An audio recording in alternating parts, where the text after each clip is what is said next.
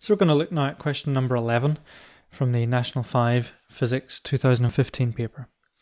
A sample of tissue receives an absorbed dose of 16 micrograys from alpha particles. So I'm just going to write that down first of all, that the absorbed dose is 16 micrograys. Then it says the radiation weighting factor of the alpha particles is 20, so I'll also take a note of that. The radiation weighting factor is 20. What's the equivalent dose? Well, the formula for equivalent dose is H.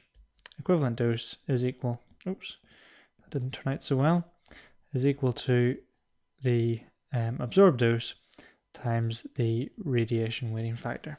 So you multiply these two numbers together effectively. Now a little tip, there's no need in expanding this out to standard form because all of the answers have the micro written right here. And so we can just leave it in and state that the equivalent dose is 16 multiplied by 20. And so when we do that calculation, get 320, and the unit of course is microsievert. And so that means our answer in this case is E.